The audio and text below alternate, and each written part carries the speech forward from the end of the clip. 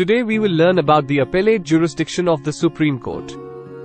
Article 132 says that if there is a question of any judgment, decree, or final order of a high court related to a substantial question of law or has been wrongly decided, the appeal can be filed in the Supreme Court. A substantial question of law means that a new or old subject arises which hasn't been decided yet.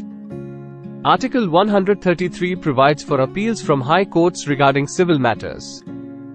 When there is a question of substantial law of general importance or the High Court feels like it is to be decided by the Supreme Court. Article 134 provides for appeals from the High Court in criminal matters if the High Court has reversed a previous order of acquittal and sentenced the accused person to death in the appeal. Acquittal means that a person is not guilty of the crime with which the person has been charged, while convicted means the court has sentenced guilty. Or the High Court has taken a case from a lower court under its authority, conducted a trial, and convicted the accused person, sentencing them to death. Thank you for watching. Keep supporting us by like, comment and sharing Constitution Simplified for more of Indian Constitution.